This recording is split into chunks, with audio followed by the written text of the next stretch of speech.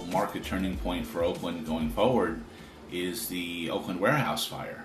They had, last December? So for those of you not familiar with it, there was a warehouse in what you might call a gentrifying neighborhood that at one point was a milk bottlery, where back in the days of the milkman, where he'd deliver it to your front door, they'd come pick up the empty bottles, they'd take it back to the plant, they'd sanitize them, fill them back up again, and then back out they went. So this place had been abandoned for 30, 40 years or so, out on International and 31st. So it ended up in the hands of an East Asian landlord of particularly shady provenance, who rented it out to a guy who thought he was a neo-hippie, basically, who turned it into an art collective / living space / concert venue, all completely illegal for the space. And one night in December, they're having a dance party there paid dance party, so admission charged at the door, again, completely illegal. At some point, it seems likely that all the synths and everything, all the musical equipment, overloaded one of the jury-rigged electrical connections through which they were pirating electricity from the body shop next door.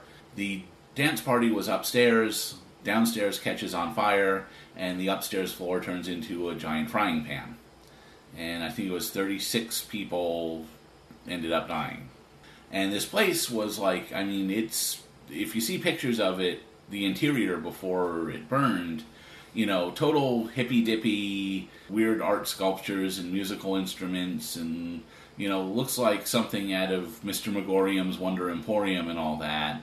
But the typical hippie disregard for safety came back and got them. Especially because all that stuff's forming all these corridors and all that all over the place meant that only someone who lived there knew how to get through it. And I think of all the people who died, only one of them was someone who actually lived there, because, they knew how to get out, and the rest of the people didn't. This has been a huge scandal, because this place was there for a long time. This place was there for years. And there are places like it all over the Bay Area. But the questions about how could this have gone on so long and nobody from the city shut it down, well, I don't know. What's your take on that? There is an unholy alliance between people of a certain political ideology and organized crime. It's not for nothing that places where and I'll go ahead and use the word, the left dominates, organized crime and corrupt unions are right there with them. It's how they operate. I have no doubt that as they dig into these things, they'll find corrupt civil service employees, people on the take, people not doing their job or being paid to not do their job, and overlook problems with plumbing, problems with all the systems that make a building run. Because this should have been something that any building inspector should have poked their head in, spent 10 seconds looking around, and went, no. Right. But the left does not care about any law which is contrary to their ideology. The only laws that they like are the ones that fit their ideology. Everything else is oppression, is the man, is bad. And they don't care about engaging with the majority of society. They don't care about engaging with a municipal bureaucracy that wants them to comply with building codes and everything else. They look for ways to have their ideology and be protected from behaving themselves in anything that doesn't fit their ideology. We just got rid of a left-wing president who was exactly this. As long as it was within the left-wing ideology that he grew up with, it was lovely, it was wonderful, it was utopia. Anything that defied that, they fought bitterly. We saw this. We see this now with the way they're treating Trump. We saw it with the way they treated Bernie Sanders. This is left-wing machine politics, and I think this is what's causing Oakland and the Bay Area and California trouble. Left-wing machine politics in full flower. You can't get away from old school Tammany Hall. No.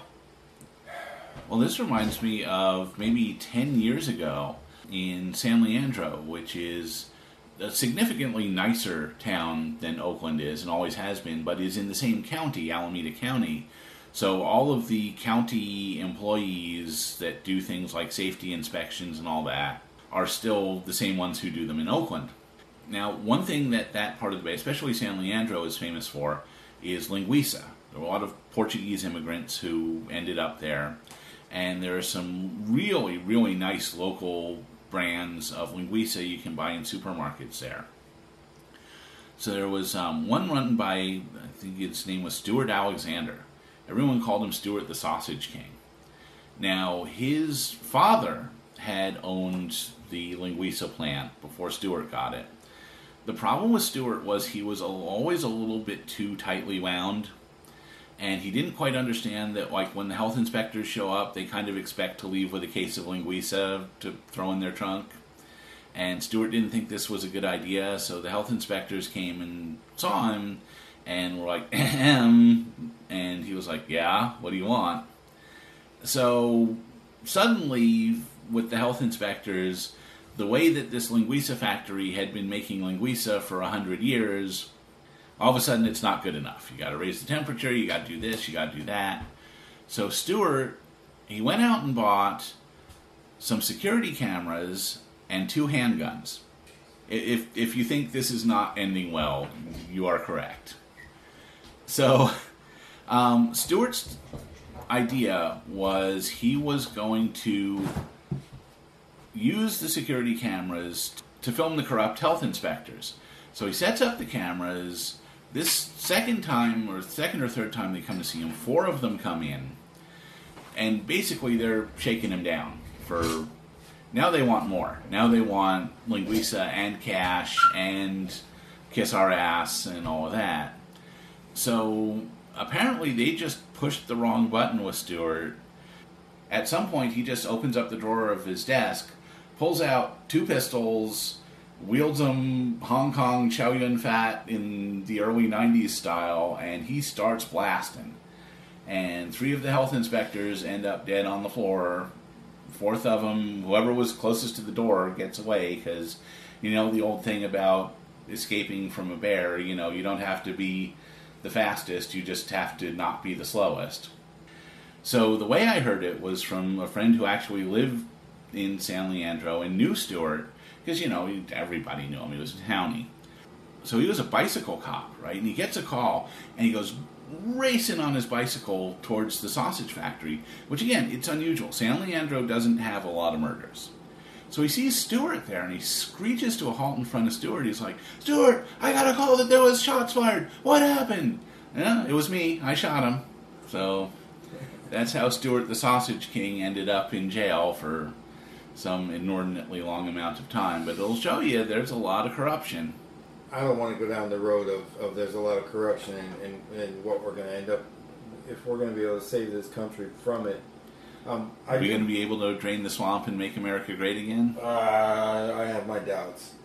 Because at this point, I'm thinking, you know, if you look at the progression of the Roman Republic into the Roman Empire, you'll see over the course of 100 and change years, there was attempt after attempt after attempt after attempt to right the ship, reform the system, by people who were using increasing amounts of coercion and violence to try and make it happen, towards actually a pretty good cause. And finally, the end of that chain ends up in Augustus, who marches into Rome, kills all his enemies, waits a few years, kills all the survivors, waits a few more years, kills all the survivors of that. And I think, honestly, we're headed towards that. Sadly, yes. And remember, Augustus never called himself a king, because the Romans were proud. They said, we've got a republic, we're never going to have a king. Imperator, the etymology of the word emperor, just means the general. So he just called himself the general, or the first citizen. So when it happens here, nobody's going to call themselves king or emperor or anything like that.